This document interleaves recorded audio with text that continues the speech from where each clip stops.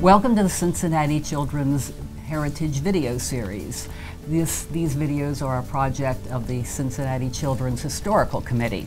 I'm Dr. Elaine Billmeyer. I'm a retired community pediatrician and a member of the Historical Committee. With me is Bea Katz. Bea is a longtime employee of marketing and communication.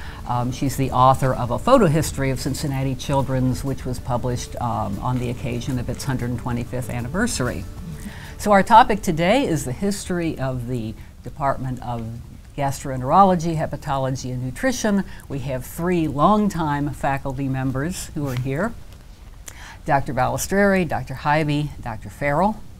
Dr. Balistreri is the former long-term director of the Division of Gastroenterology, Hepatology, and Nutrition. He's the co-founder of the Liver Care Center. He's currently Emeritus Director of that division and Emeritus Medical Director of Liver Transplantation. And he's also been the editor of the Journal of Pediatrics since 1995. Dr. Jim Heubi is the longtime Director of the Clinical Research Center at Cincinnati Children's. Currently, he is the Director of the Center for Clinical and Translational Science and Training, which is a collaboration of UC, Cincinnati Children's, UC Health, and the VA. And Dr. Mike Farrell, who has worn many hats, in addition to being a longtime division member. He has also been Director of Residency Training, Chief of Staff, and he is currently the Chair of the Historical Committee. So, welcome to all of you. Thank you for coming. Let's start as we always do, have each of you give us just a little thumbnail biography, who you are, how you happened to come to Children's in the first place. So you want me to start? You want to start since you're first I'll here, start Jim. since I'm the first chair. Okay. So I came to Children's in 1975. I came specifically to do a fellowship in pediatric gastroenterology, figuring that I would do 2 years of training and I would go back and probably practice in Indiana. That's where I did my training as a resident and my undergraduate training and medical school training. And everything blew up. The atmosphere and the environment at Children's Hospital was so different than what I was used to. There was a huge interest in, our motto now is changing the outcome together, but I would say, quite frankly, we were doing that back in the 70s. That it was, the intent was to try and find better ways to treat patients. So I got very interested in doing research. I did a fair amount of clinical research and did some basic science research. And ultimately, over time, I ran the Clinical Research Center for a number of years and then graduated into a program that supports infrastructure for clinical and translational research across the university and Children's Hospital. And it's been a glorious experience. I've had opportunities to leave, but the environment has always been so positive. I felt like it was a great place to be, and it fostered everything I wanted. My family grew up here. I have grandkids that live here, which is really terrific, and both of my daughters live here, so it's great that I've had an opportunity to stay in the same place for my entire career. And we'll come back and we want to know more in detail about what you've been doing with Dr. Balistreri. Yes, I came here as an intern in 1970. And I did a year of internship, a year of residency, and then I went to Bill Schubert and said, I'd like to do a fellowship in GI. And he said, what's that? You know, as you'll come to know, there was no such thing as gastroenterology back then. So I did that, went to the Mayo Clinic for a short period, and then the United States Navy called me. I was at Philadelphia Navy Hospital. And while there, I went up to CHOP periodically more out of boredom at the Navy Hospital, and they offered me a job. I stayed there for a couple of years, and Bill Schubert called and said, do you want to come back? He said, we got these two guys, Heubi and Farrell. I guess you were both fellows, if I can remember. You were a fellow in, 78? Yeah.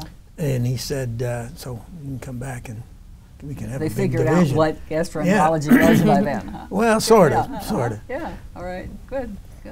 Mike? Well, my path is a little bit different. I grew up in Philadelphia, and prior to coming here, the furthest west I had been was 69th Street in That's Philadelphia. daring. I spent 3 years in the Navy, It was at the end of the Vietnam War. The draft was over. And previously people would leave and there'd be open residency slots, and there was a movement of people back and forth. Well, with the war ending, suddenly there was no market for PL2s on the East Coast. All I knew about Cincinnati was the Big Red Machine, and Clark West Group had recently published the hypocomplementemia of post-streptococcal glomerulonephritis. That was all I knew. My wife and I drove out here, and we met the man that changed my life, Bill Schubert. He offered me a position as a resident. I took it. And when I finished the basic training, I really didn't know what a gastroenterologist was. Feel bad. Wasn't sure I wanted to be one, but I knew I wanted additional academic training. And back in those days, and I think Jim and Bill probably agree, what we called GI in the 70s was probably as close to a general academic pediatrics as existed in the Midwest, and that's really what I was interested in. And then Bill, in his own way, converted me over the years, offered me a position, offered me a chance to work with the residents, and the rest is history.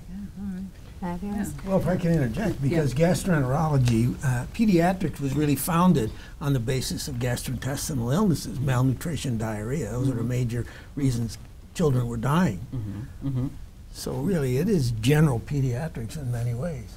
Interesting. So really that gets to our next question, which is that I believe this is the first time in the history of the Heritage video series that we've talked to gastroenterologists, and so we wanted to start with some history about how that division came to be established, and I think we've already begun. So. Yeah, well, I can tell you a little bit about it. Bill Schubert was a hematologist, and he was very interested in iron absorption.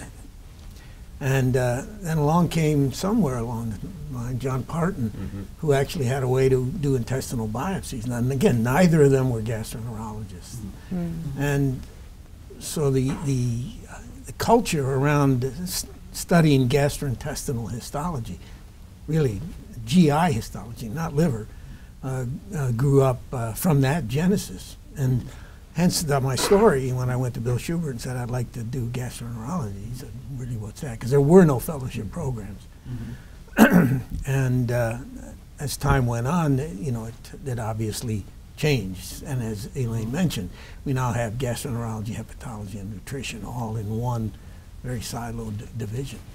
So as Bill alluded to, I think at the time when we did our training, most of the training programs that were, quote, GI related were for cystic fibrosis. Really? And so most places did not have bona fide GI, and there was no board certification back in those days. And so most places had sort of a hybrid where you would see GI, liver-related diseases, pancreatic-related diseases, and you would be mixed up with a variety of other things. And our program was particularly mixed up, if you will, from the standpoint that Bill, because of his previous experience as sort of the consultant to the community, had patients with collagen vascular diseases. So you're talking about Bill Schubert. We've got two Bills. Yeah, not this Bill. But Bill Schubert was in practice before he came to Children's, and he developed a very robust consultative practice of pediatrics. So he saw a huge number of a variety of diseases that, including things that you would say like endocrine. Yeah, endocrine. There was an endocrinologist in private practice, but we would do tests for growth hormone deficiency. We did we became very, very well trained in a variety of things that a gastroenterologist would have never been trained in. Interesting. I mean, just a little vignette about what Bill would get. He called me one day and said, "There's a child coming in, and the pediatrician thinks he may have malaria." I said, "Oh, has he traveled?" And he said, "No." He says, "The usual case of malaria here is a kid from Indiana with JRA."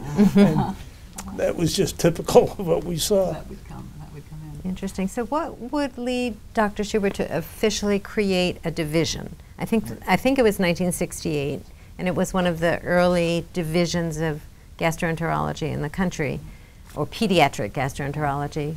Why did it become a division as opposed to whatever it had been before? Well, I don't know. I think part of it I was wasn't here in '68. Part of it was to keep them here. Yeah, that could well be, and to bring him out of private practice. But you know, around that time there was a lot of activity going on that really did involve, quote, GI diseases. There was George Heubi studying glycogen storage diseases. Major progress with Kevin Bovey and Jim McAdams and George Heubi. Very interesting. In fact, it was metabolic liver disease that spurred my own personal interest. But do you want to comment on how Bill got involved with liver biopsies? Yeah, exactly. So to study the liver, Dick Hong, who was I guess he was a chief resident? And Harry Green, another chief resident, they said, we need to figure out a way to safely biopsy children, and they developed the liver biopsy technique, which was used as the standard up until the radiologists started to intervene. Published paper. So the other piece was, I think there was a very strong adult presence in hepatology here. Yes. Yes. Schiff was here. The Schiff textbook, which is through a gazillion iterations at Leon this point. Schiff, right. And Bill and Leon Schiff interacted on a regular basis, and that led to identification of some novel diseases, including cholesterol ester storage disease, which they actually identified a kindred of patients here and evaluated. And I think Bill got very interested beyond his interest originally in iron deficiency anemia, because as Bill alluded to, Bill Schubert was a hematologist, Right. and he was never trained in gastroenterology. And I have to say it was kind of interesting having them be our mentors, that is Bill Schubert and John Parton, because we were sort of developing into what was the future of what gastroenterology would look like. But I don't know about you, your fellow, but my fellowship was not gastroenterology. I saw neurology, endocrinology, just that. And that's why I chose it. Yeah, there you go. Yeah. And you know how many endoscopy is obviously a gold standard now. Yeah, Gastro. now, yeah. I did 0 during my entire fellowship. Well, we didn't, I don't think, I don't know whether Mike did, but I didn't, we didn't do any until, I think the first one we did was in like 1979, down on the Clinical Research Center, which was quite an experience.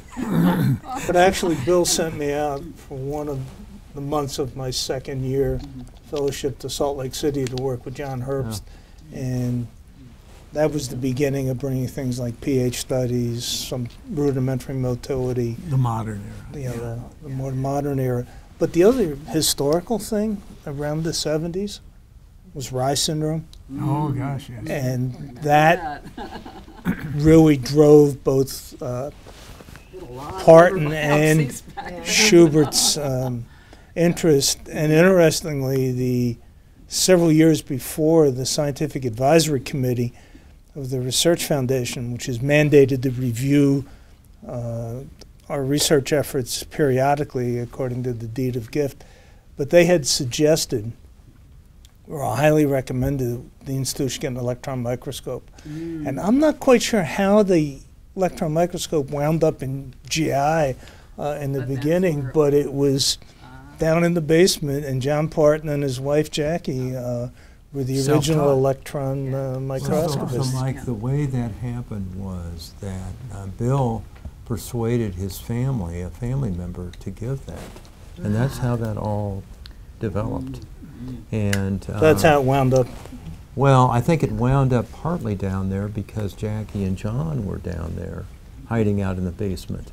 But they had no training in electronics. No. So I mean, basically everything that came in from GI here was really, it grew up as organically, you know, and no one had formal training. Research Center, which I think was was all tied into the development absolutely. of GI. And that's actually partly how they got Bill to come to, that is Bill Schubert, to the Children's, was this was an opportunity for him to be the program director for that, because in the late 50s, when the NIH was created, they had this idea of developing clinical research centers throughout the country for study of disease, and this was an opportunity for him to lead that. And that was totally unique Well, there clinical were research as opposed to bench yes, research. this was Yeah. totally unique, and in fact, at that time, there were a limited number of pediatric institutions that had them.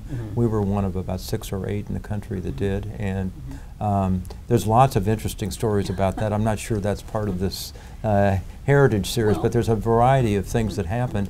You know, when they created this, they built the proctor wing there, part of which ended up being some laboratory space, but the first floor of that was over the emergency room, and it included the rooms, and there were 6 nurses and a dietitian, and Ruby Cole was there, who was actually a very important person, and Jackie Vitterick was the original nurse that ran the program there, and it was an opportunity to bring kids in, and quite frankly, it's different than it was today.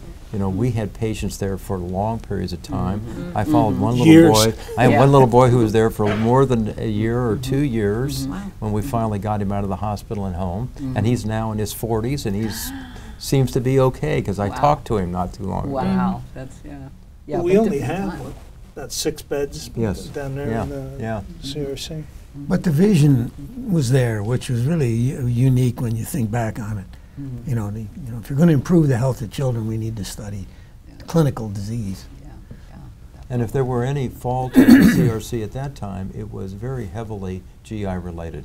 I would say 75% of what was going on down there was GI related. Well, I remember going over and our kids getting 72-hour stool specimens.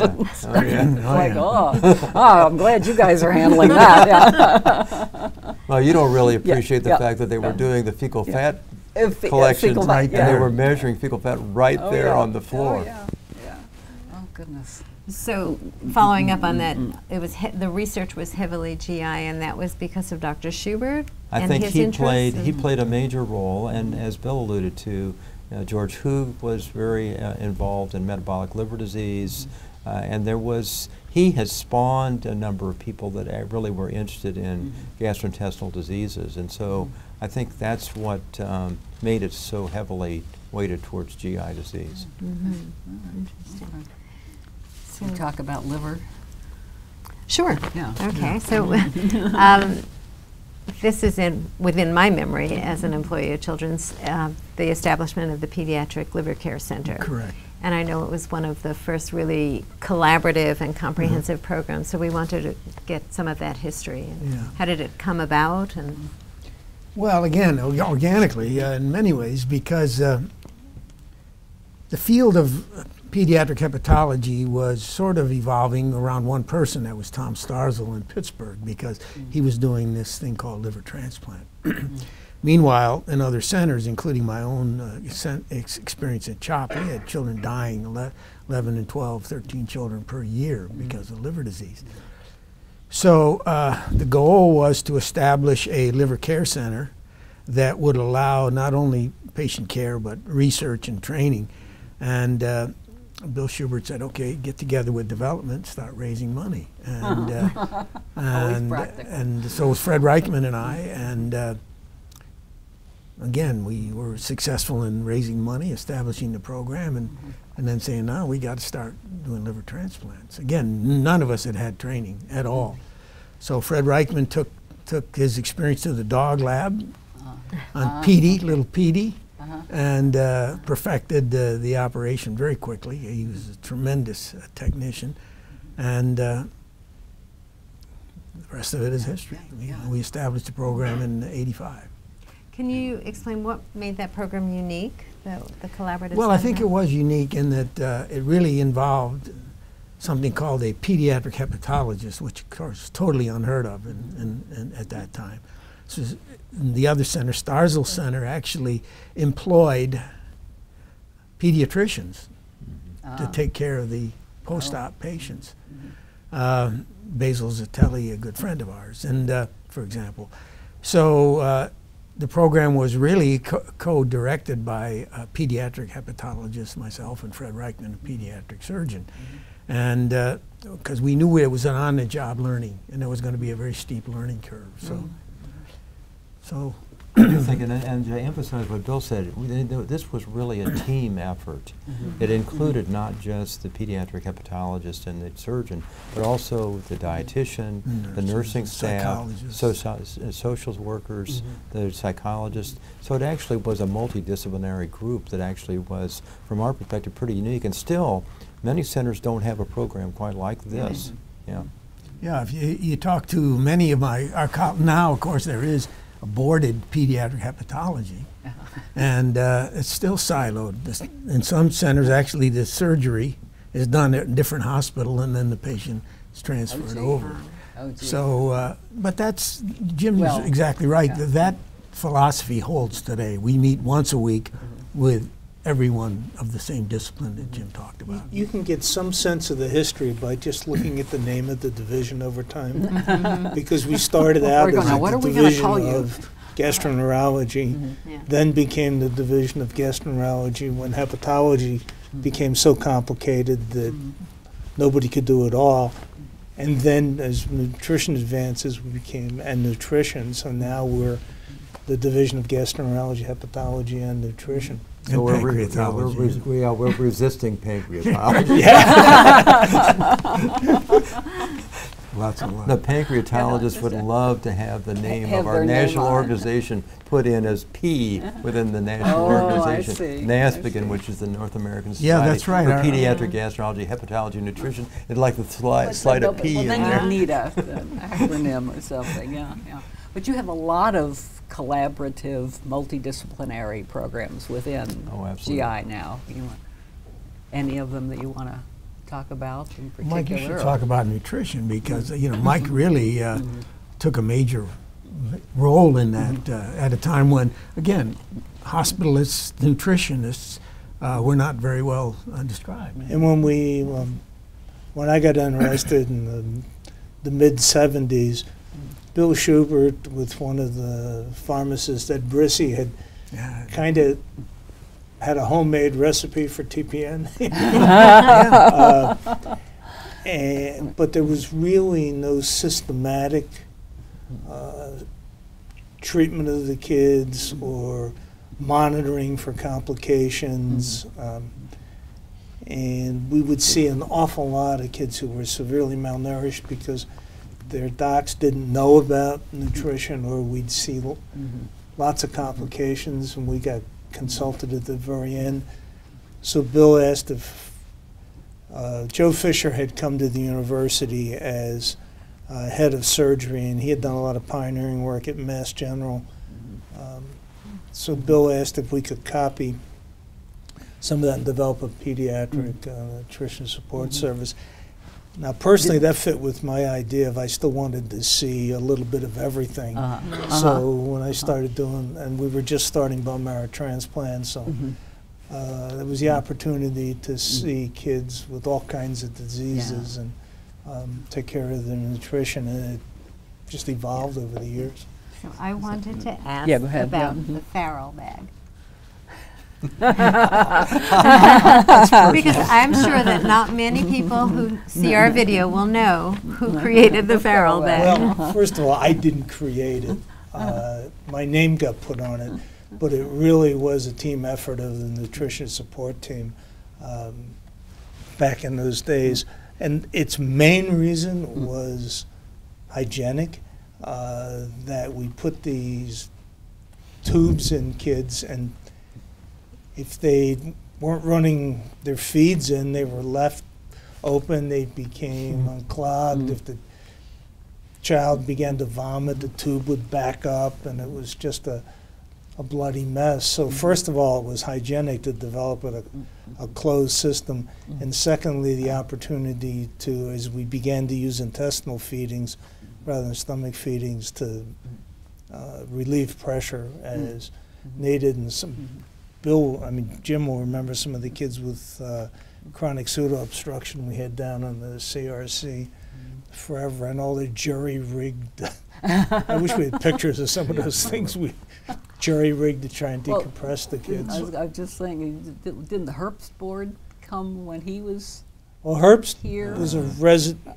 Yeah, he was a resident here. Right. Yeah. And then went out to Salt Lake, and he developed this Herpes board, which Okay, he didn't develop it here. I thought I can best describe it as a rocket launcher. yeah, I remember it, yeah. You put the kid on this 45-degree Well, angle board and, That's what we tape did. them in place. Yeah. And the idea was gravity would help prevent But what I think reflux. what you're hearing is, that this field evolved as, necessity being the mother of that's what invention. it sounds like. Making it yeah. up as you go along. I mean, Ed Brissy, who he mentioned, I remember a little guy that was not doing very well, and so Bill Schubert said, why don't you figure out what's going on with this guy? So we sent serum down to Kettering Laboratory, and they did heavy metal analyses just as part of the protocol. And the child was zinc deficient. So Ed Brissy, we said, Ed, we got to give this kid Put a some little zinc. zinc in his, yeah. So he made it up in a hood. And that was the state of the art. Yeah, right. Well, in the early TPNs, weren't kids getting hepatitis, or I mean, Well, not the wasn't a infection, but I mean hepatitis, but Cholestasis. Yeah, it was cholestasis. Yeah, exactly. But the original solutions were not amino acid based. They were actually a hydrolysate, which was probably one of the hepatotoxic agents, all kinds of deficiencies. For years, the field was plagued with the concept that if some is good, more is better, and we actually Yeah. metabolically overfed some of these children, particularly with lipid solutions. And the other mentality was intravenous feeding is the way to go. Yeah. When in fact, we're meant to be fed orally. Yeah. Yeah, the interesting thing is when I was a fellow, we were still using Intralipid, which was the first of the lipid solutions that you give. And we now have learned that it's probably one of the agents that was causing liver toxicity. Oops. Although, in fairness, liver toxicity occurred before Intralipid was Right. available in the Right. country, so it was probably a combination of our. We're making it sound like we were all three at James Garfield's bedside as he struggled for those 70-something days. Yes. But it was that primitive. There's no question. We didn't use one of those X-ray machines that they cooked up. to. Thomas But- Edison, yeah. right. Yeah, that's a story. I remember some kids with, well, I mean, there's still a short gut, but I remember on South. South. there was one kid, and I think he was post-volvulus, literally had a short gut. Yep. And then there was a little girl who nothing went through her gut. I won't say One their of the name. pseudo-obstructions. You know what I'm Pseudo-obstructions, talking about. yeah. Yeah. Oh yeah. So- yeah, we know who all these So, things. you know, I probably don't remember all of their names. Whatever, yeah. And they were all in one room. Yeah, they were. The other piece was there used to be a room up on 5 before the ICU went there that they called the Rose Room. Yeah. And there were all these kids who had, basically they'd exhausted most of their line sites and there wasn't much you could do for them. Oh, geez, yeah, back then. So, how is the management of that sort of thing? You have a We have a division whole for that. Yeah. Well, first of all, the name's been changed. It's Yeah. now intestinal rehabilitation. So you don't want to. Yeah, no short gut. No short okay, gut or okay. short bowel. Yeah. But the field has advanced a lot. We've learned a lot more about intestinal adaptation than we knew back in the 70s. We were pretty clueless. And one of the things we were clueless about was giving nutrients to the gut actually stimulates growth of the gut. And like the dogma at that time was, oh, don't give them anything. Yeah, they'll have that. Right. Yeah. I mean, that was a disease that's essentially disappeared, but that we all spent a lot of time in our fellowships. It was intractable diarrhea of infancy, which probably, in retrospect, had a huge iatrogenic component. Because they that weren't fed. the or child were had fed a limited. rotavirus probably, but then was starved, and it was not uncommon to put the child at bowel rest. Yeah. I always had visions of, for bowel rest, I had to remove the intestine and put it in its own little bed for a period of time, and it took us a long time to. So you're saying that's pretty much disappeared. Standard. Everybody gets fed I mean, everybody something. gets Oh, fed. but there still are patients that have very severe resections and have motility disorders that ultimately are the fraction of patients that come to transplantation sometimes. But even the total number of patients who come to intestinal transplantation has declined a great deal because we've become much more sophisticated in how we manage these patients. The other complication that we didn't appreciate was you had to feed an infant or they would not develop feeding skills. And we thought And nothing. language skills. Yeah, and we thought nothing of putting a neonate on TPN for 6 months, and then you'd hand them a bottle, and he'd And they look go, at you like, what am I supposed to do with this? And then it would be months of speech and occupational therapy to rehabilitate them. And I remember girls in their teenage years, survivors of this, who still couldn't eat normally. Yeah, the concept. There was no is guidelines. The concept is across medicine now. You know, you need to let the body do its physiologic function. For example, orthopedists, they're not going to let you lay in bed 3 months after a knee or hip. They're going to get you up that same day. Right. And it's the same thing with the gut. You got to make it work. The feeding team, that's part of your division. Yes. Tell us. They deal more with, well, a real range of kids with significant RO, pharyngeal motor skill issues, to kids who are just picky eaters and anxious parents. Yeah. But it's a well, that's the other thing. Just about all our programs are multidisciplinary. Right. Yeah. Now, And that evolved from the aerodigestive center Yeah. in many ways. I mean, even our abdominal pain clinic now has motility experts, GI, nutrition, psychology embedded in it. You know, I think that's one of the unique things about Cincinnati. We talked about it in regards to liver, and that is the ability of other divisions to interact at a very intricate level. The Aerodigestive Center, which I mentioned, was Robin Cotton working with GI, Colin Rudolph, and some others. But again, that's across the center. You know, we have, I could name several other, you know, the surgeons in the pancreas, the cardiologists, and the Post-Fontaine Clinic. Just the mentality of Children's Hospital, which I think is very, very unique. It's very unique. You know, I'm sure Jim and Mike talk to their colleagues in other centers, and they hear the same thing. You know, I can't get them to do this. Or they're not interested. Or Interesting. That's fabulous. Interesting. So this is sort of a switch of topic, but I can't not ask about bile acids because both of you have been Okay, I'll leave now. yeah, please. at least for part of our It's conversation. important to remember, well, actually, when I was a fellow, you know, obviously Bill was interested in bile acids before I came. But it was the same patient. It was the same Yeah. patient. That's how long this kid was in the hospital. The interesting thing was I was interviewed back in the day when I was a fellow about my research, because I don't know how this all evolved, but somebody thought this was an interesting topic. And so they sent somebody out from the Inquirer to interview me, and went through this long discussion about bile acids. And ultimately the article was published in the paper, and it was bioacids. There you go. So it did start with this young guy from Tennessee who had intractable diarrhea. And again, Schubert, in his inimitable way, said, figure out what's going on with this guy.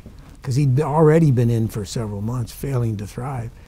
Out of desperation, we contacted a guy named Alan Hoffman at the Mayo Clinic and said, you know, could bile acids be playing a role? Because that can cause diarrhea. He said, I don't know, why don't you come up here to the Mayo Clinic and we'll figure it out. And that led to continuing interest. Jim picked up on it because this little guy was still in the hospital, despite the fact that we now knew what he had, bile acid malabsorption. And then at CHOP, the interest in bile acids expanded with the internal medicine group there, and it became clear that they not only are important in intestinal disease, but clearly play a role in liver disease. And of course, again, the rest is history. Now we know many defects and also many other diseases like biliary disease and so on, in which bile acids play a role. So one of the fortuitous things that happened, we recruited Ken Suchel from England, and he was a world-class steroid chemist, and offered an opportunity for us to actually build a program where we could identify and define new diseases that cause liver disease associated with bile acid synthetic defects. And so over time, we've had an opportunity to study a lot of those kids and ultimately develop therapy and basically have cured them and brought a drug to market for treatment of those patients. So it's been a very interesting experience. But you know, our research in liver disease is much broader than that. There's a whole variety of areas that we work in. But we were very interested in bile acid transport back in the 70s and early 80s. And Bill's been very interested in hepatitis for a long period of time. And we now are very involved with organoids, and we interact with the folks in the Customs Center. I think we need to define the word organoids. Oh, organoids are basically structures that are created either from pluripotential stem cells. Small organs. They're little organs. Little organs. Little organs. Okay. Or you can make them from intestine, and you can create an atmosphere just like the gastrointestinal tract or the liver in vitro. You can do it with pancreas, esophagus, almost everything. They even do it with brain now. So there's a whole variety of things that they can do. So that can be used both for developing artificial organs as time goes on, or to study a disease process in a laboratory. So it's really a major, major You advance. can even take an organoid that was created from a normal person, actually make it so it has a mutation in a gene just like a patient you might have, or you could take material from a patient and raise it in the test tube and then be able to study it in the test tube. But again, this speaks to the uniqueness at Cincinnati Children's Hospital. Well, we're one of the centers that's probably at the forefront of this. Jim Wells and Aaron Zorn have been people that have actually pioneered this, and a guy named Jason Spence. And Taka, of course. And now Taka, who's in our division. I think those folks have actually been very, very instrumental in developing the field. And again, I'll say, I think that could only happen, or most likely to happen at Cincinnati Children's Hospital because of the resource. For example, Ken Setchell, $300,000 mass spectrometer. You can't go to your chair in any other program and say, "Gee, I'd like to buy a mass spectrometer." And guess how many we have now? 14 mass spectrometers. So they do a huge spectrum of diseases. And they cost more than $300,000. Yeah, they cost more than $300,000. And part of it is the vision of the institution to see this as important areas to drive money into to do research. There's one topic I'd kind of like to switch because it also makes us unique. I mean, Bill and Jim are describing earth-shattering research and the future, but the hospital and the division have not forgotten the community. And that was, again, one of Bill Schubert's mantras. But back in the day, when our week was Tuesday morning, you went to Grand Rounds. After Grand Rounds, you went up and you did your liver biopsies and your intestinal biopsies. And you had clinic on Friday. And we all went to the one clinic, and it wasn't until the early 80s that we began having more clinics. There was no concern about what the weight was, because if the community pediatrician were really concerned, he'd just admit the kid and get a consult. Obviously, medicine changed, but in the 80s, Mason opened. I mean, I can claim to be the wanderer in the division. I was the first one to wander away from Friday and had a Monday clinic instead of Friday. And I won't identify who the chief of the division was at the time, but he thought I was nuts for doing that. And then we went up to Mason. I thought you were nuts, period. Nothing to do with the clinic. And now we're in 7 sites, and we've, through the years, have had affiliations with UK and other institutions. Run a clinic out in Portsmouth once a month, and we've tried to be as available to the community as we are to someone from X who needs a liver transplant. Mm-hmm. And I think it's that dual mission that has made us unique. That's a very good point. Yeah. You're still getting a lot of abdominal pain referrals, Yes. even in spite of. I think it's getting worse. The Well, societal well, stresses. I would say that we know what the causes are, and it's not GI most of the time. And there's one other aspect that I think really would resonate with everybody, and that is we are in a massive epidemic of childhood obesity. And our division is, especially under Georgie Bezerra's leadership recently, has really tried to address that, not only by developing nutritionists, but also folks who are looking at the downstream, unfortunately, downstream consequences, which is fatty liver. Yeah. But that's a good example of the divisions seeing a problem, the institutions seeing a problem, and beginning to respond, because Stavros really identified as a problem when she was a fellow. Sure. And But working with the community folks, Bob Shapiro and Yeah. some of the other folks here at Children's, major problem. So the other piece we should probably address is our legacy in terms of training. Yes. That was yes. one of our yes. questions, Yes. yeah. Good. Thank We you for have bringing that up. been Yeah. really, really, I think, quite successful in training young physicians who have pursued careers in pediatric GI, many of whom are in leadership positions and have been very successful in terms of not only patient care, teaching, but also in research. So I am particularly proud of many of our trainees who've been successful over the years. Yeah. Can you tell us? Well, there's some great examples. Yeah. You know, in my vintage time, folks like Fred Succi, who was initially was the division head at Yale, and then the chair at Sinai, and now, until recently, has been the director of research at Denver Children's or Colorado Children's Hospital. Ron Sokol. Fred was president of ASLD and NASPGHAN. Yeah. And similarly, Ron Sokol was approximately the same vintage. Ron has been very successful as division head in GI at Denver, and he's also some kind of associate chancellor or some crazy thing, which I can't keep track of, but he's been the president of ASLD and NASPGHAN.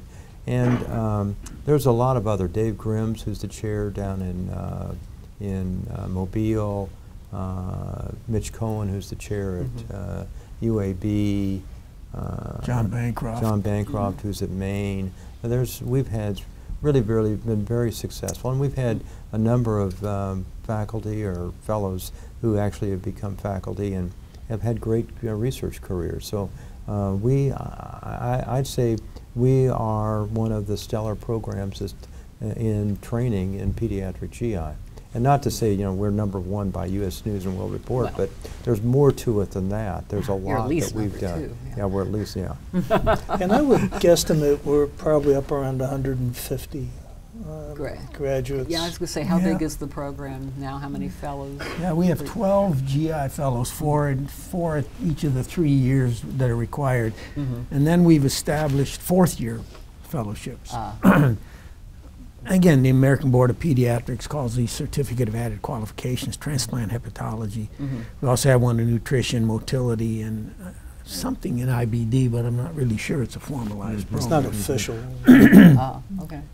But so we're getting probably close to 50 years of having some kind of a fellowship. Right. Because you were probably not the first quote fellow. First GI fellow, but they had they had somebody doing electron microscopy. We're pretty And that's a long time. That's 50 years ago. Well, at least go back to 72, and that's when Bobo started.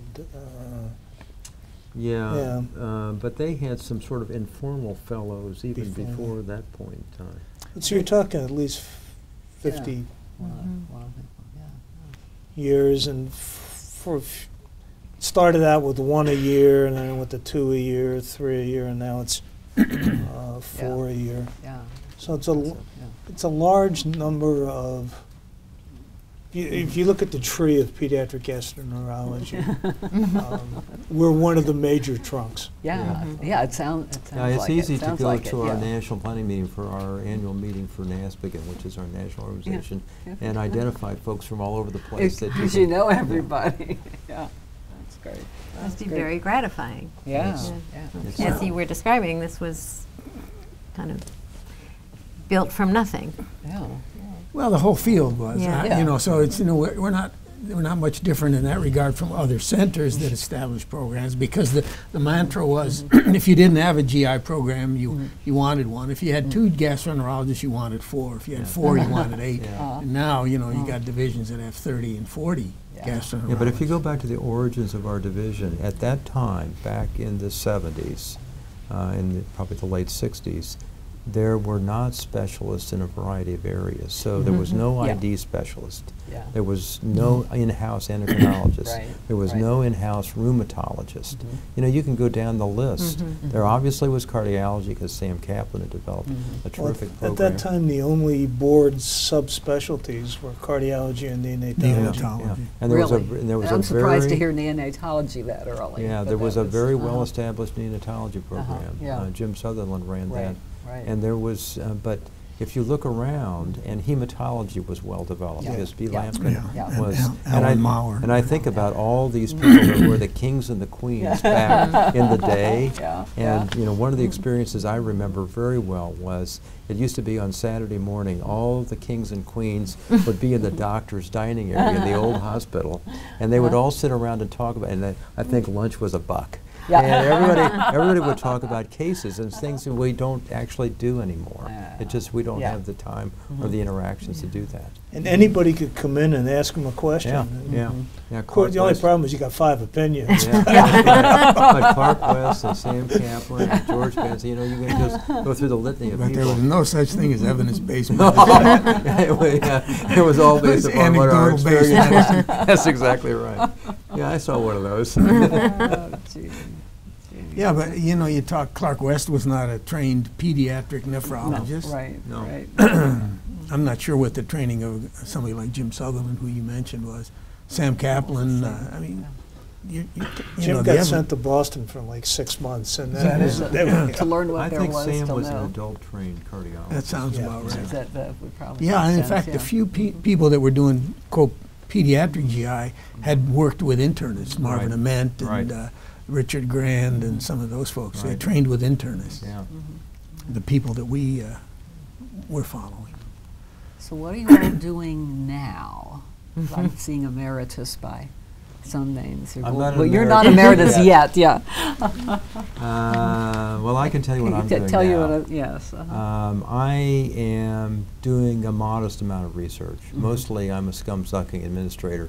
I run a large grant program that supports infrastructure for the university and for children's, and that's a program that occupies about 50+% of my time. I do have a couple of other research-related activities that I'm doing, and some clinical. I do spend a fair amount of time interacting with people on a regular basis. So people come to my office and want to know. Sometimes they come and say, "What do you know who does this?" Or they come and say, "I'm having this problem. What can I do to overcome this problem?" So that's a lot of my time is spent doing things like that. What about you, Bill? So yeah, I got a great life right now. I have no administrative responsibility except for the Journal of Pediatrics, and Yeah, we've got well. a tremendous staff that really removes all the headaches. I have two liver clinics per week, and I have about 25–30% of my funding through, as Jim mentioned, our research in viral hepatitis. And of course, we're still involved in the transplant. That's the only emeritus. Involved How in many liver transplant. transplants a year We're doing now? about, we've surpassed 700 in the history of the hospital, and we do about 20 to 25 liver transplants per year. And I was going to say, what's the success rate? And then I'd have to ask you how you measure that. But Right. Well, 1 year and 5 year survival Okay. are the standard measures, and we're well above in the 95% range for 1 year graft and patient survival, and similar numbers, because if they get past 1 year, it's really 95% 5 year. Yeah. But there's still hurdles that we need to overcome. And Are most of them related donors, or we're trying to enhance that living related donors, because there's not enough cadaveric donors to go around. But it's a very small percentage, probably. Oh, okay. So probably 1 to 2 per year. Oh, okay. Yeah, okay. we'd like to enhance that. Okay, because with kids you can do part of the liver. Exactly. Yeah. All right. You'll never quit. Well, I gave up administration. I'm doing 3 to 4 clinics a week, general GI. If I have a lament, I fear that as we become super specialized, we're losing our core, our foundation, what made us, what we are. Nobody can know everything today, but when I have fellows or residents in the clinic, I just try and teach them the basics. As you alluded to, we are overrun with functional abdominal complaints today. I'm not sure the pathophysiology is any different than it was 34 years ago, but both the expression in the child and the parental expectations are off the wall. It is not unusual for a family to come in with a Google printout. Sure. 23andMe. Sure. Yeah. So you've all had very long careers here, and we wanted to give you a chance both to talk about why you stayed. I'm sure you had opportunities to go elsewhere, and also what do you look back on with the most satisfaction that you've achieved? Well, let me pick up on something Jim said earlier. When I first came to Cincinnati, coming from New York, everybody said, "How are we going to get in touch with you?" Pony Express. Yeah, exactly. But it's been a tremendous. Not only a tremendous children's hospital and the environment and the people, but a community in which to live. They've been very supportive. And I mentioned the fundraising efforts for the Liver Care Center. It was absolutely amazing, and we still see that. But it's also been great for raising our children. Mike's son is a pediatric gastroenterologist. My son's a gastroenterologist. One of Jim's daughters is an ENT physician at Children's Hospital. So I think that speaks very well for the ability of a community like this to not only sustain the excellence, but also to keep that culture ingrained. And I would say the reason, probably one of the major reasons I've always stayed here was it had a incredibly nurturing environment. It had, from the research foundation perspective, with input from the hospital, very forward-looking, thoughtful approaches, so that all of the infrastructure you need to be successful to do research is here. And I tell people jokingly when they come, because I interview a lot of people that come for faculty that are interested in clinical or translational research. I said, this is a place where if you fail here, it's your fault. It's not because it's a lack of support for research activities for individuals. And I think the clinical program has actually been absolutely fabulous because, again, there's been a very conscious effort to support the needs of the community. And you ask, well, what do I remember the most about things? I remember the days when the clinicians from the community used to come in and we would see them and we would talk to them. And I enjoyed doing that. And it's largely gone now because it's been basically consumed by, or subsumed by the hospitalists. So I like going to Grand Rounds because I see all the geezers there sitting in the front row, and they're all people that I worked with. But that culture of community really goes back to 100 years to the donation to the Children's Hospital. The original contribution, and blanket allowed, when I was division director, allowed you to develop a package to recruit great individuals and, more importantly, to retain great individuals. Well, my personal statement when I applied for the residency said I plan to finish 2 years of pediatric residency and return to the East to practice general pediatrics in a mid-sized community. I was 0 for 3.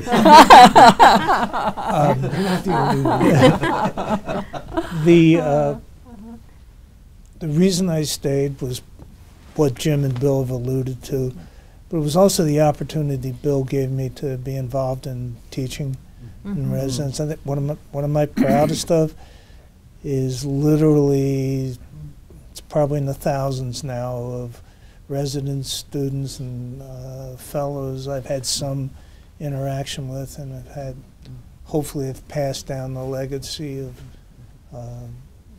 the mentors that I benefited from. And it was a great place to live, and I don't regret a day of it. Fabulous. Except when it's 0 degrees. Yeah. Except for that. Yeah, I think that has been, that's another great point. I can't tell you how many times people come up and say, I remember you told me, God, 30, 40 years ago.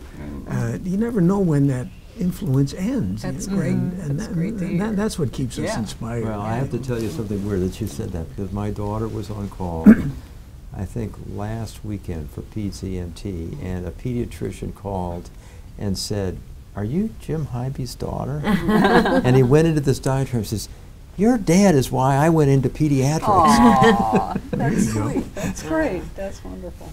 That's wonderful.